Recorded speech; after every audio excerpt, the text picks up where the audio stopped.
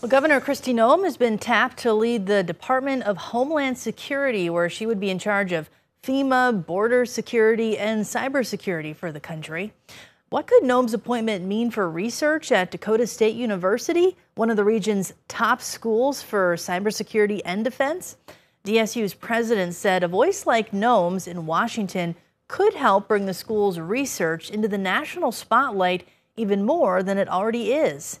You'll hear about how Noem's background with cybersecurity and DSU's current research in a KELOLAND.com original by Gracie Terrell.